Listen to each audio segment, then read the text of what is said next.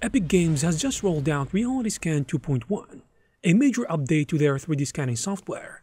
This release puts a big emphasis on automating certain things and using advanced LiDAR scanning capabilities, so let's jump in and see the details.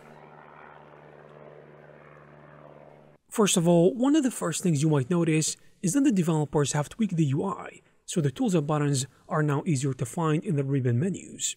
So commonly used functions are now in plain sight. Also, the new version really amps up the scanning tools, especially for those using laser scanners and advanced sensors.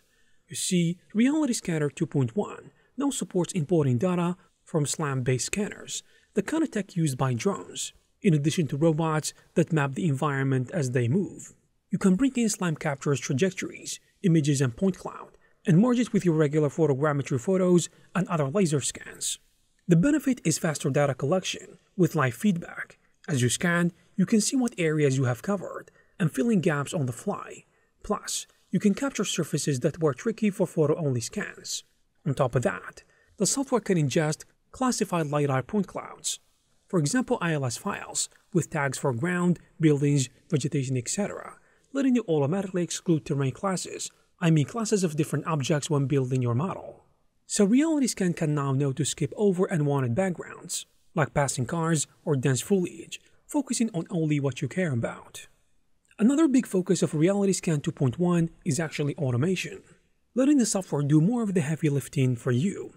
There is a new command line interface, or CLI, that allows you to script and batch process tasks, which is great news if you have lots of scans to process or maybe repetitive operations.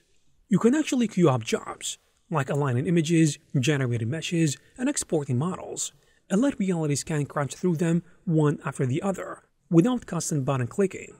They've also introduced a new templating system, basically an upgraded version of the old reporting tool, which can automatically pull information, from your projects, and generate structured reports or data files.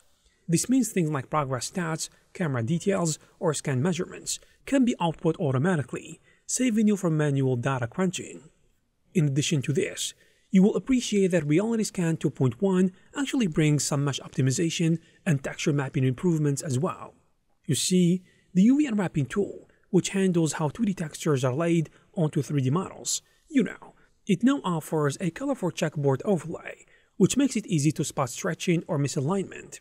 So if you see those checker squares wrapping on your model, you know exactly where the UV map might need tweaking. So it is basically a simple visual aid that helps you ensure the textures look just right. The update also adds a neat way to review and present your 3D scans, so you can render images of your 3D models from the exact same camera positions that you took from the original photos. In fact, it can even match the lens distortion from the original shots for a one-to-one comparison.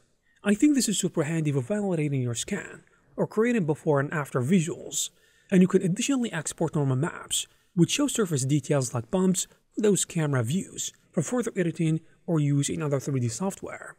On the export side, RealityScan 2.1 actually expands its capability with other software, simply because it now supports more file formats for sharing camera calibration and metadata, which is always a good thing in my book. And there you have it, guys. If you like this video, please give it a thumbs up.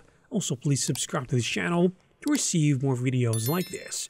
Thank you very much for watching, and I will see you in the next one.